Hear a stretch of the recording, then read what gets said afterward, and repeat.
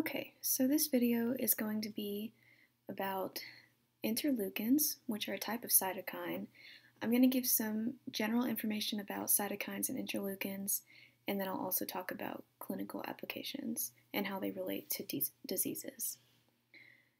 So interleukins are a part of a larger subset of immune cellular messengers known as cytokines. Now, cytokines are important because the cells of the immune system are spread throughout the entire body. So for these cells to communicate effectively, they must send messengers to the rest of the cells in the body. The cellular messengers are molecules. They're typically soluble in the blood, but they can also be membrane bound. Now, these messengers may be reminiscent of hormones, but cytokines and hormones are functionally different. Hormones are usually produced by specific types of cells. For example, the thyroid produces T3 and T4, the pancreas produces insulin, stuff like that. But cytokines are produced by a lot of different cells, and the different cells don't typically have certain cytokines that they produce. Hormones also usually have a more constant concentration in the blood, but the cytokine concentration can increase by up to 1,000-fold during trauma or infection. Now, examples of cytokine function. They can change the expression of adhesion molecules so that cells can either attach or detach from other cells so they can move around the body. They can change the expression of chemokine receptors, so they can change how they themselves are absorbed by cells, so they can upregulate or downregulate the receptors. They can also upregulate or downregulate certain enzymes in the cell. They can regulate transcription, so they can act as transcription factors. They can also signal cells to undergo apoptosis, and lastly, one of their most important functions is their function in the inflammatory response. So the naming system with cytokines can be rather confusing. The name interleukins was coined in 1979 as a way for immunologists to try to classify the various amounts of cytokines being discovered. But the name interleukins is also kind of confusing because this name was supposedly supposed to mean cytokines whose targets are leukocytes, but the interleukins don't only have effects on leukocytes, they can also have effects on cells that are not leukocytes. So now the term interleukins is used for designating newer cytokine molecules that are being discovered. It doesn't necessarily depend on the exact function of the molecule. And some cytokines still have their original name from before this naming system was started. So in this video, I'll mainly just use the term cytokines, but when I say that, that can also mean interleukins. So there are a bunch of different types of cytokines, which is mainly why I just use the term cytokine. So there can be interleukins, like I just mentioned. There can be interferons, which are signals that cells use to warn other cells in the area of a pathogen, usually a virus. Chemokines are a type of cytokine that are chemoattractants, which they attract other cells to the area.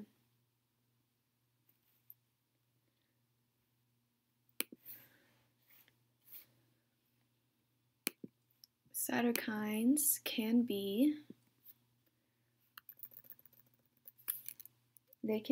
endocrine, paracrine, or autocrine.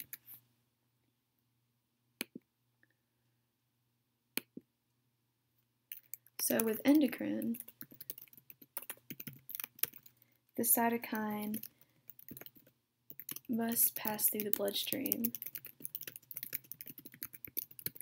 to have its effect on the target cell. So usually this is two cells that are pretty distant to each other relative to the body.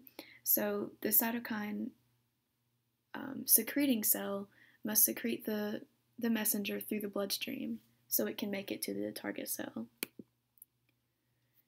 Now, paracrine is the cytokine acts on cells near the secreting cell. So the cell that's secreting the cytokine is acting on cells in the immediate vicinity. And the last way that cytokines can function is autocrine. Now this is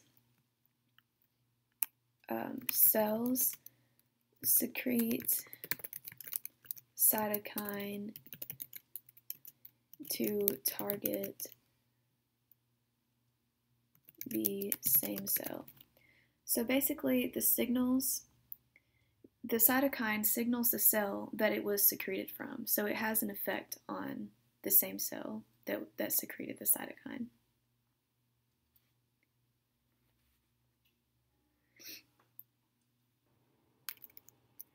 Now to discuss different diseases that are related to cytokines.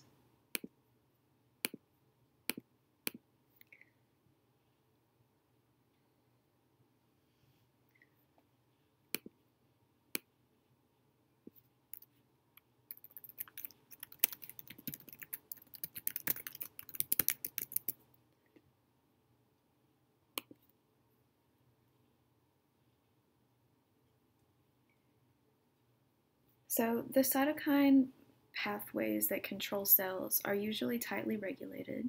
So if there's some kind of defect in the pathway that control the expression of cytokines or the receptors for cytokines, lots of diseases can happen.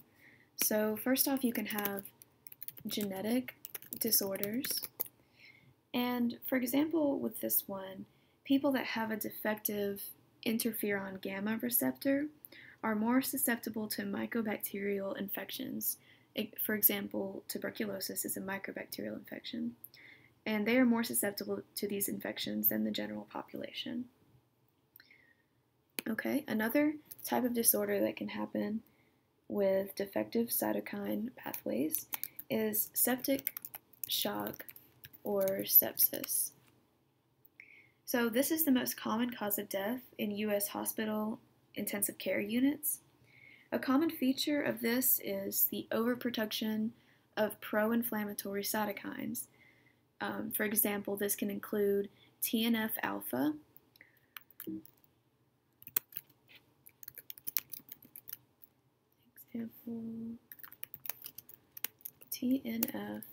I'm just going to put A for alpha. And another cytokine that can be affected by this is the interleukin 1 beta. So if these cytokine pathways are defective, then the person can have abnormal body temperature and respiratory rate, high white blood cell counts, and eventually lethal organ failure.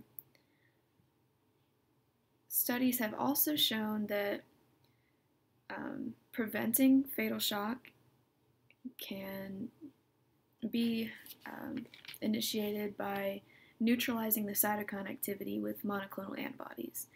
However, this treatment is most beneficial early on in the shock response. So if the treatment is started too late in the response, then it probably will not be beneficial. Also, cytokines can have a large effect on obesity and type 2 diabetes. So we've known for a while that type 1 diabetes has an autoimmune cause, but now immunologists are starting to realize that type 2 diabetes is also closely related to the immune system. So adipocytes, which are fat cells, always express TNF-alpha, which is a pro-inflammatory cytokine, and in obese animals and humans, TNF-alpha expression is increased. TNF-alpha expression is increased with obese animals and humans. And when this cytokine is the expression of it is increased, it prevents insulin from having its effect on the fat cells. And similarly, the interleukin 6 also inhibits insulin signals in liver cells. So the decrease in insulin signaling causes an inflammatory response, and this results in a positive feedback loop that maintains an inflammatory state.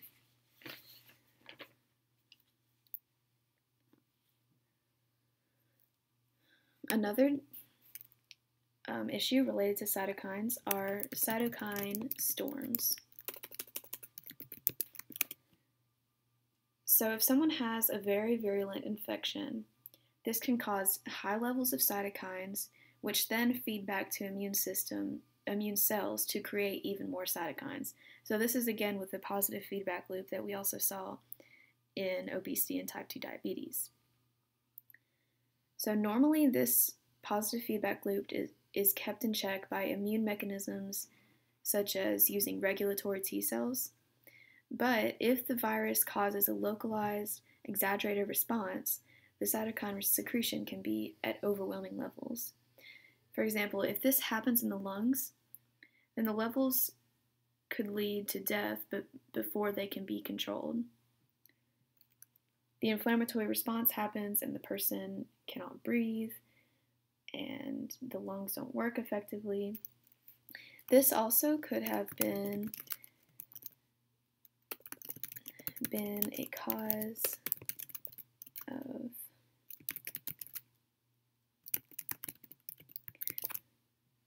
of large fatalities in the 1918 Spanish influenza outbreak.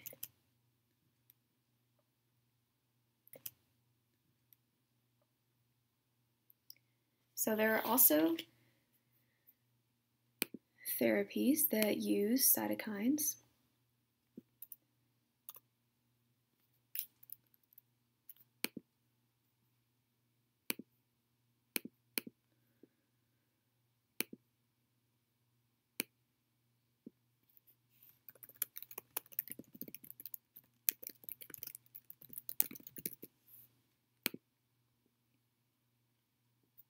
Okay, one example is that monoclonal antibodies against TNF-alpha have been used to treat arthritis. When these antibodies are used against TNF-alpha, this reduces the inflammatory cytokine cascade, which then also reduces the pain, stiffness, and swelling associated with rheumatoid arthritis. Another way that cytokines can be used for therapies is the Cytokine Interleukin 2. This cytokine functions in tolerance, so it promotes the differentiation of immature T cells into regulatory T cells. And these regulatory T cells prevent autoimmune diseases. This can be used for treatment of cancer. One unfortunate effect of these cytokine-based therapies is that they have very short half-lives. Interleukin 2 has a half-life of only 7 to 10 minutes when it's intravenously injected into the patient. So the patients have to be treated for 5 consecutive days for about 3 times a day for this to actually be effective. So that's one downside.